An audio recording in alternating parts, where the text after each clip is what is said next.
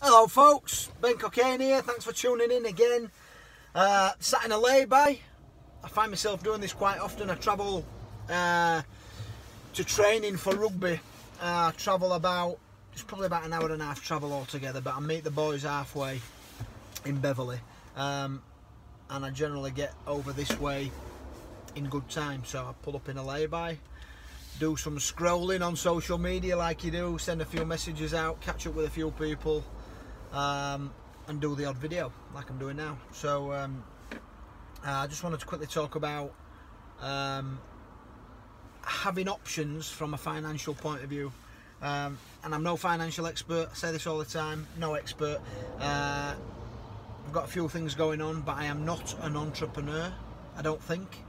I probably need to look into that word in a bit more detail, but I've said it before, I see entrepreneurs as people who have got huge business, huge traditional business, multiple businesses making millions.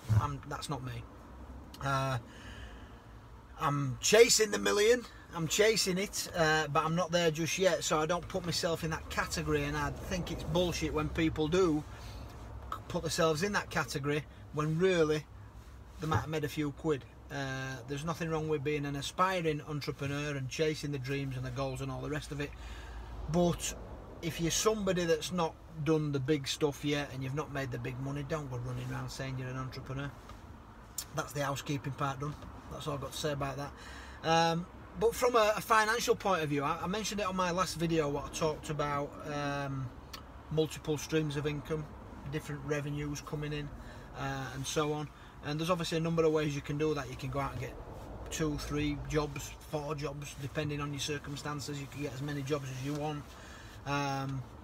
If you need money desperately for a certain specific event or something that's going on, or you need a new vehicle, or I don't know, whatever it might be, you can use a credit card, you can get a loan. But when you do them kind of things, when you find yourself paying back, if you're only using the one source of income you've got, it's probably not wise. I don't think it's wise, and I'm just trying to open your eyes here to doing a side project. And I'm beating the drum about this all the time lately, because I don't think that when I get to pension age, or when I'm due my old age pension, I don't believe there will be one. I don't believe it'll be available. The way the world's going, the way that the UK is going in particular, I don't fancy relying on having a state pension when I get to 65 or 68 or whatever it is these days. I don't even really know. I wouldn't mind retiring before that, to be totally honest, but yeah, I just don't fancy relying on that as my get out when I come to retirement age, or when I want to finish working. I just don't fancy it. So and I don't think it'll be around, if I'm totally honest. So this is where having a sideline around what you already do would be a smart move, because like I said, if you're somebody that's, excuse me, you like to do nice things, you like to eat out, you like to go on nice holidays, you like to drive a nice car, you like nice furniture within your property, if you've only got one income, no matter how good your income is, then that's the only thing you've got to rely on for it. Or the alternative, like I just touched on before, is you can get a loan, you can remortgage, you can get a credit card, you can do stuff like that. But at the end of the day, you've still got to pay it back. You're in debt, and you cannot. I don't want to live my whole life in debt, and I don't think you should want to live your life in debt. Yes, there's good debt. Obviously, if you're investing into something, you know, property or whatever, then you're mortgaged, then that's a debt that, you know, we come to expect, really. Doesn't mean we've got to, but we come to expect that as debt and things that we see as a priority. And I'll give you an example that, for me, my only stress, financial stress, if I would even call it a stress, is the fact that I want to pay my mortgage off. That's it.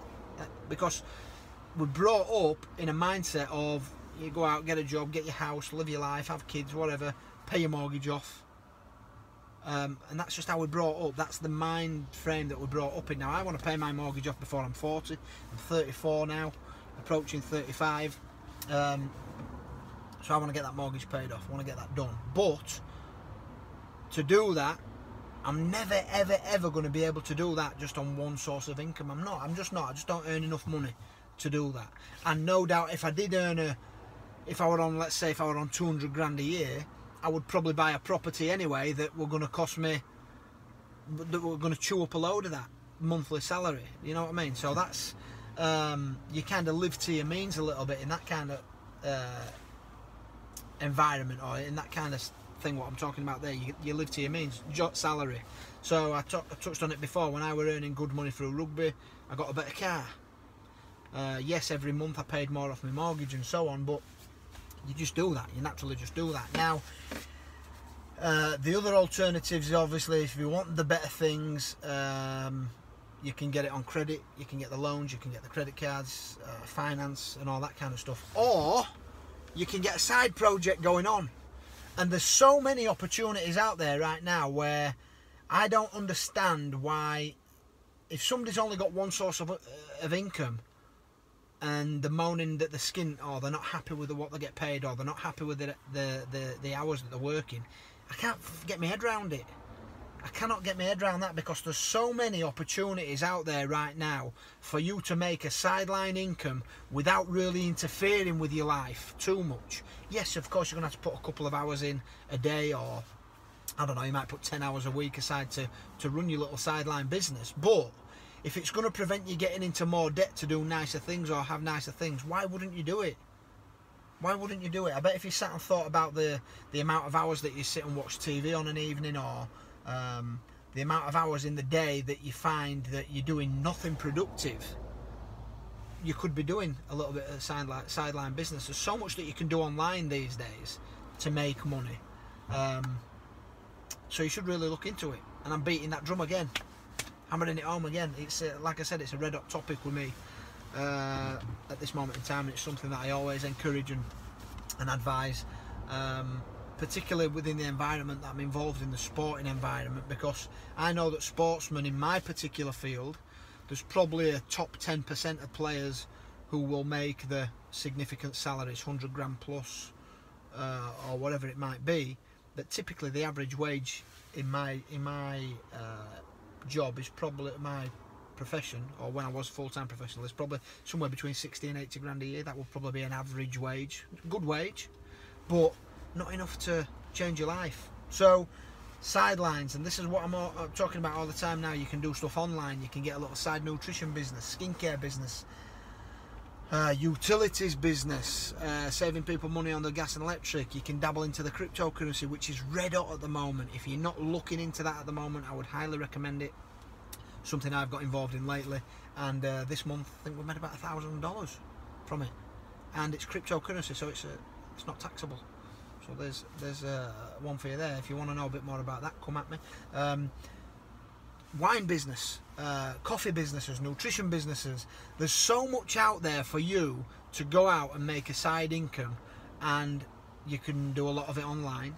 There's a lot of it where you might need to go and go out and do some physical stuff or whatever, go out of your house, be a bit of an inconvenience for you. But anything that's worth having generally is going to be a little bit inconvenient for you at times. So yeah, I suppose the point I'm getting at here is, if you're somebody that's only got one source of income, please go out and find another one, unless you're making millions and you're not living to your means and you're not, you know, blowing it all, then fair play to you.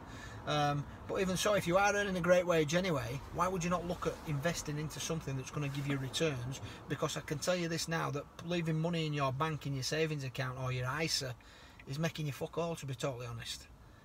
The bank rates at the moment are terrible. Unless you've got millions and millions and millions sat in there, you're not really going to make anything by leaving your money sat in a bank. So look at other avenues. Like I said, if you've got any queries or questions about this, or you're wondering, you want pointing in the right direction, come at me. I'm happy to give you some guidance, and I won't give it based on trying to benefit myself, because that's not my style. I've done it numerous times. One of the young boys at Hull KR, I pointed him to a guy who's in a nutrition business because he's interested in training and nutrition, and he wants to make some extra money, so I sent him down that route. You might have interest in other bits and pieces where I might be able to help you. I like to think I'm a good network. I like to help people, so So yeah, if you're somebody that's in that position in your life right now where you're looking for something else, you've finally realised, fucking hell, I'm not buying stuff on credit cards anymore, I'm not getting loans out anymore, what is the other way forward to do it? Well, the other way is simply by having something going on the side.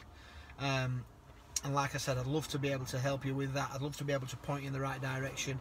I've got numerous opportunities that I can personally help you with to help you start doing that.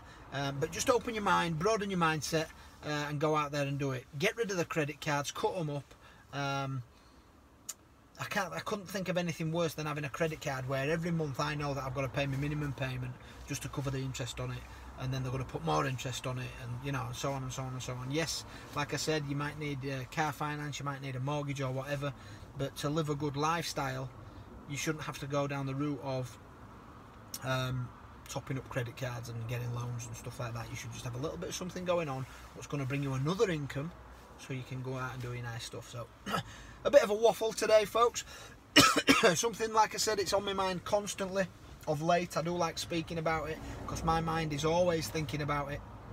I don't care what anybody says, money is not the be all and end all, but you certainly can't do a lot of things without it, particularly the good stuff. So that's all I've got for you today, folks. I hope you all have a great day. Thanks for tuning in again. If you did like what I've had to say, leave me a comment or give me a thumbs up. If you didn't like it, give me a thumbs down. But if you've listened to it all this way, I'm gathering you got something from it, or you just like my voice, or you think I'm a good looking lad. Either way, that's great. So thanks for your attention, folks. Have a great day, have a great week, and please feel free to leave a comment or subscribe to the channel. That'd be awesome as well. So yeah, have a great one. I'll see you soon, folks.